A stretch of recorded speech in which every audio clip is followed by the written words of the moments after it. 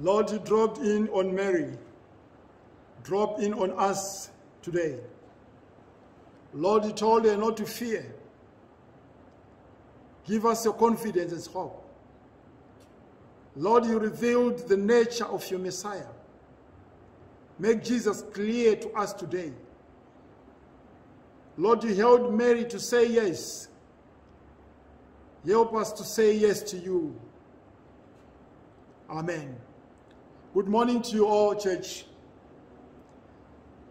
Today is our 4th week in Advent,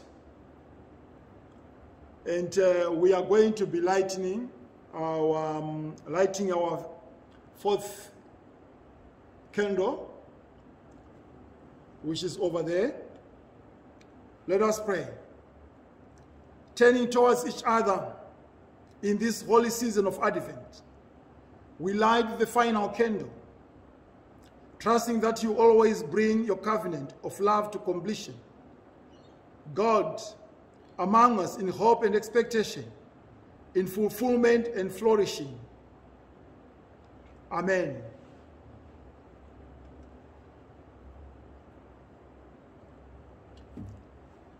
Let us pray.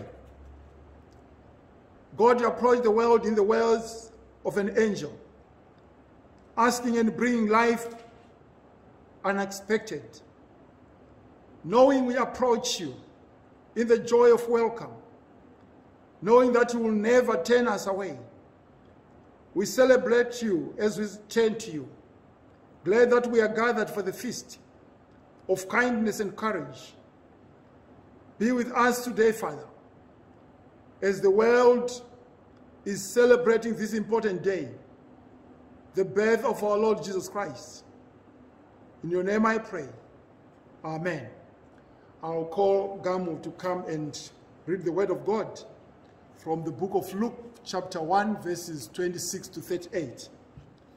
Our Bible reading today comes from the book of Luke, chapter 1, verses 26 to 38. The birth of Jesus foretold. In the 6th month, God sent the angel Gabriel to Nazareth, a town in Galilee, to a virgin pledged to be married to a man named Joseph, a descendant of David. The virgin's name was Mary. The angel went to her and said, "Greetings, you who are highly favored, the Lord is with you." Mary was greatly troubled at his words and wondered what kind of greeting this might be. But the angel said to her, "Do not be afraid, Mary. You have found favor with God. You will be with child and give birth to a son, and you are to give him the name Jesus. He will be great, and he will be called the Son of the Most High. The Lord your God will give him the throne of his father David, and he will reign over the house of Jacob forever. His kingdom will never end." "How will this be?" Mary asked the angel, "since I am a virgin?"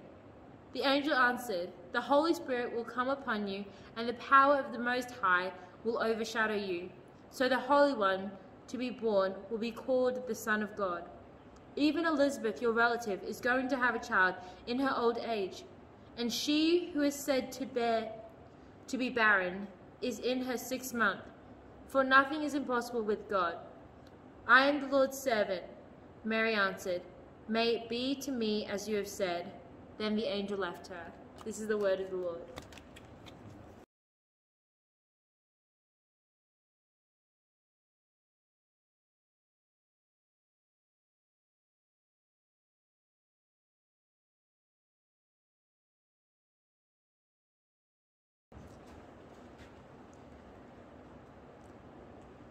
Brothers and sisters, this morning I've decided to share with you on the theme, how can this be?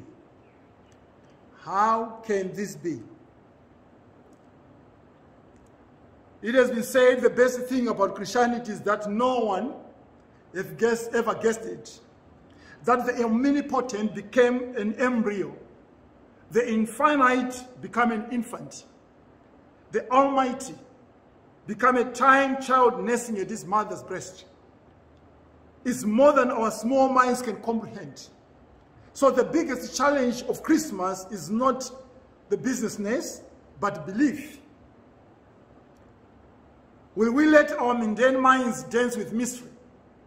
Will the wonder of it all take precedence over the weariness of it all? Will the good news of great joy that Christ the Savior is born leap from the lines of our Christmas cards into our lineage of our lives? Are these the questions of Christmas? The story never gets more mysterious than here in Luke's Gospel, where the angel Gabriel pays a visit to Mary. Come, let us marvel in the mystery of the manger. In the 6th month of the angel, Gabriel was sent by God to a town in Galilee, near Nazareth, to a virgin engaged to a man whose name was Joseph of the house of David.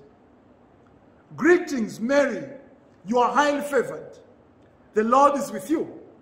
Or if you have a Roman Catholic heritage, Hail Mary, full of grace, the Lord is with you.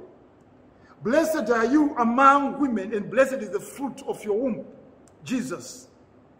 In reality, this queen of heaven was 13 or 15 years old, peasant girl from the Norway place of Nazareth, a hill town southeast of Sea of Galilee, with a population of less than 100, counting chickens and dogs. She was engaged to a carpenter by the name of Joseph and was quite anxious to pledge loyalty and sacred honor to this older man who would provide a home and a family. Who was Mary? She is an ordinary teenager for whom God has an extraordinary mission, namely to give birth to the Son of God. Behold, the mystery of Christmas is here. Greetings to you, John, Jennifer, Beth, Margaret. You are highly favored. The Lord is with you. What kind of miracle would it take for you to believe that today? If you hear such words to you, God has a message for you, a place for you in the midst of life. In the midst of coronavirus, God has got a particular message, a mission for you to fulfill. That is what I want to suggest for you today. We spend our lives unblessed. We spend our lives upset and out. We trudge through our responsibilities without joy or even meaning.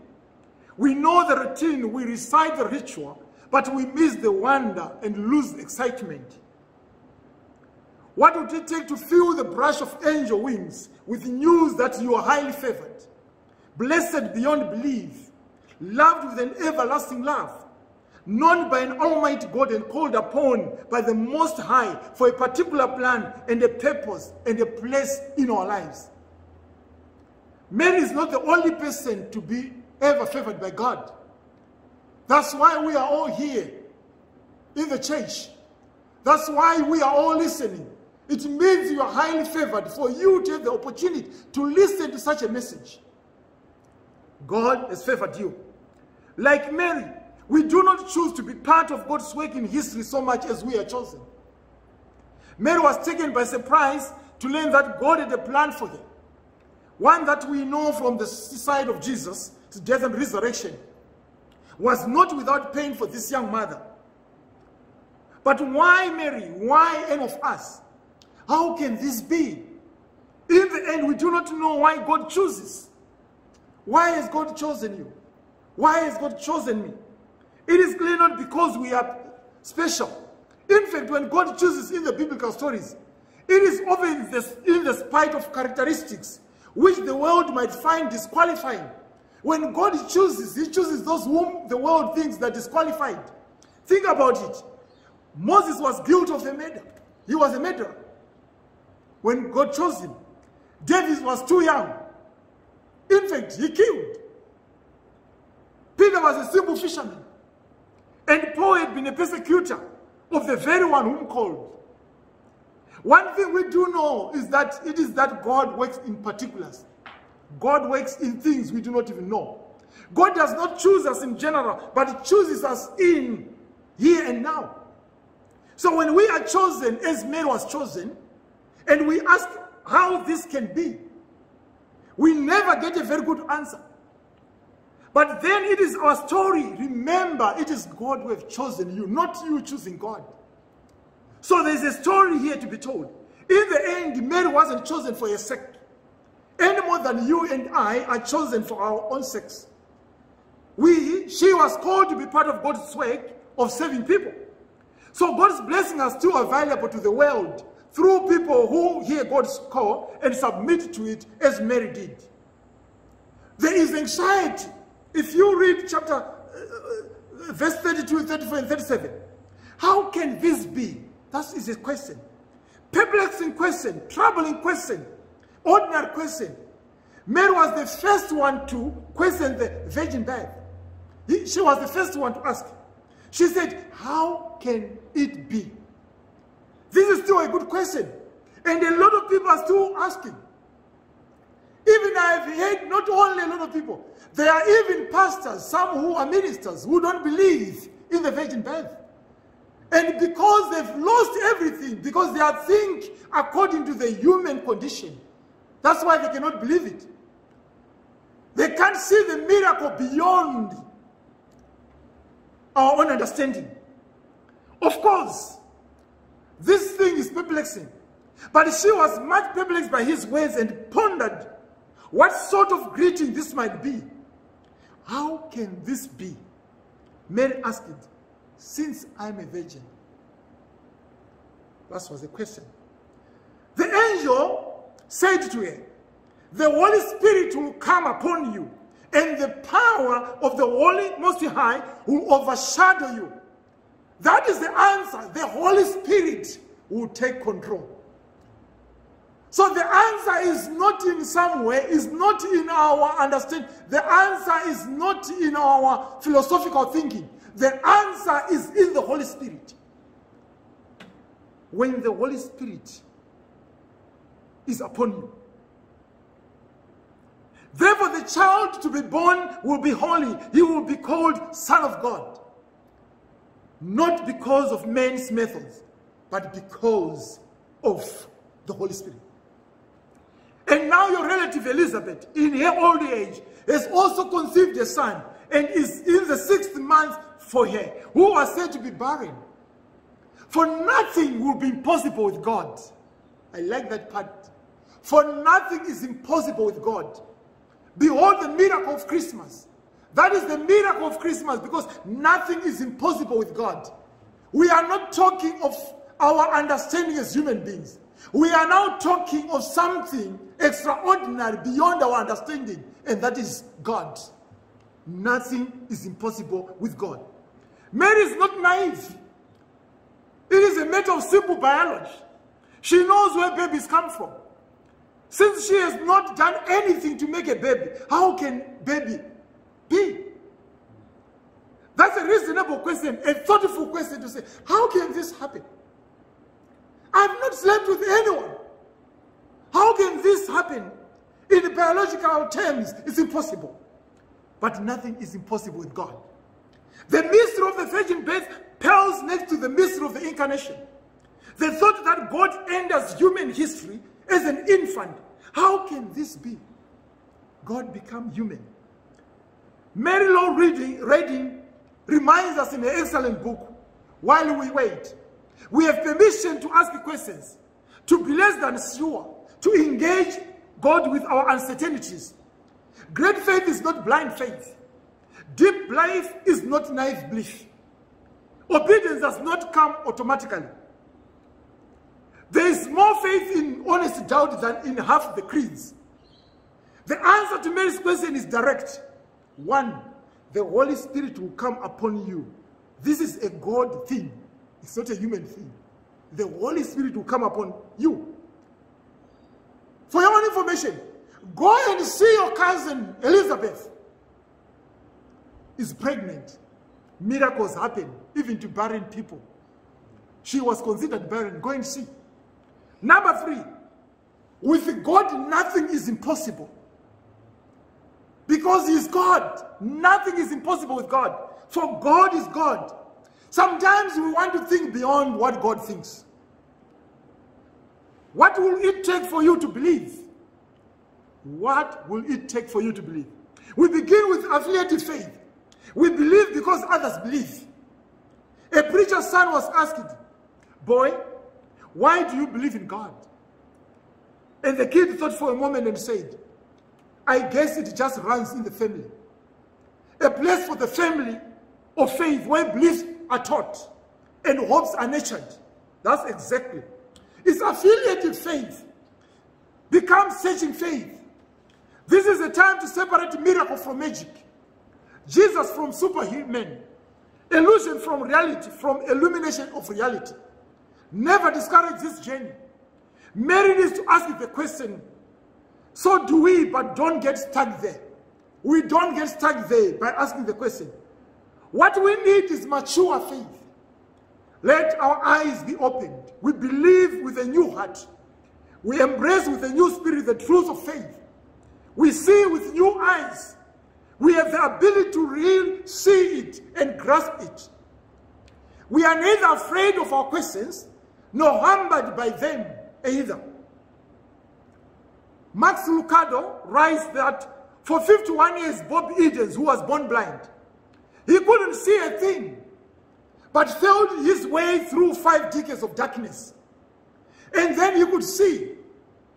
A skilled surgeon performed a complicated operation, and for the first time, Bob Edens had sight. I would never have dreamed yellow is yellow.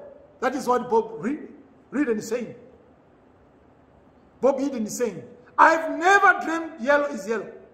I can see the shape of the moon. And of course, the sunrise and sunsets, as well as the stars at night. You could never know how wonderful everything is because he was blind. Mature faith is set for eyes that wish to see the world.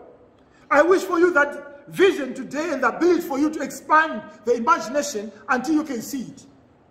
Mature faith is a life of humility. It is knowing I do not have to know everything in order to enjoy everything. I do not understand how the web works, or electricity, or the telephone, but I use them constantly just the same. I use my phone, I don't know how it works. I do not know the ways of God. They are too great for me. Frankly, some of them puzzle me. But on I go, not knowing. I would not if I might. I would rather walk in the dark with God than walk alone by sight. I would rather walk with God by faith than walk alone in light. Mature faith is the humility of belief. And that's what we need to understand. There is an answer which has been given. There is an answer to every question. Then Mary said, let it be according to your word. What a woman. Let it be according to your word. The answer is simple and straightforward. I am the Lord's servant. Let it be according to your word. There is a popular song, Mary, did you know? Mary, did you know that your baby boy would one day walk on water? Mary, did you know that your baby boy would save our sons and daughters? Mary, did you know that your baby boy has come to make you? This child you delivered would soon deliver you. Of course, she didn't know. That's what servanthood is all about. She was a servant of God. Did you know the difference between a volunteer and a servant? A volunteer helps out on his time, at his convenience when it fits his schedule. A servant serves the Lord instead of asking the Lord to save him. So when you are a servant of God, you serve the Lord. You don't count the number of years you have saved, because that is not what is important. Because you have been serving God since you accept Jesus Christ as a personal Savior. Which way is it for you? If you could ask one thing of God this Christmas, what would it be? Lord, do this for me. Or Lord, let me be your servant. Which one would you ask? Do you want to be God's servant? Or you are asking God to do something for you? May it be to me as you have said. That's obedience. She's not arguing with God. When God told him that the Holy Spirit will do this, let it be so. May it be to me as you have said. Like Mary, we cannot understand what is going on. We cannot foresee what our future will be if we accept God's will. We can only know that if God's will is to be accomplished in this world, we must play our part in this preposterous plan. Friends, you are chosen of God, and that is why you are here, and that is why you are listening. How can this be? We may wander together, but we will never get a fully satisfactory answer. We will simply know that it is so, because God makes use of people in particular, rather than everybody in general. To bring the good news alive in this world, he has to call one person. God is up to something in the world. Those who carry the name of Christ are privileged to be part of the task. We aren't fully up to it, of course. No one is more aware of our shortcomings than we. But as the angel reminded Mary, we too are reminded, with God all things are possible. We are just being reminded in verse 37. Let one evening, I heard a story, let one evening a professor sat at his desk working on lectures for the next day, shuffling through the mail and threw most of it in the waste basket. Casually, he picked up a magazine delivered to his office by mistake, and a specific article caught his attention. It was entitled, "The Needs of Christ in Congo Mission." It said the needs are great here. That night, Albert Switzer said, "My search for purpose has ended. I have found my place to be." The man was to go to Africa. Songs, good feelings, beautiful liturgies, nice presents, big dinners, sweet words do not make Christmas. Christmas is saying yes to something beyond our emotions and feelings. Christmas is saying yes. Christmas is saying yes to a hope based on God's initiative, which has nothing to do with what I think and feel. Christmas is believing that the salvation of the world is God at work. Not mine. If he can use me in the process, so be it. So this Christmas, may the Lord bless you and keep you. May the Lord keep with favor upon you and give you peace and great purpose for living by saying yes to God's calling. With God, nothing is impossible. God bless you. In Jesus' name, amen.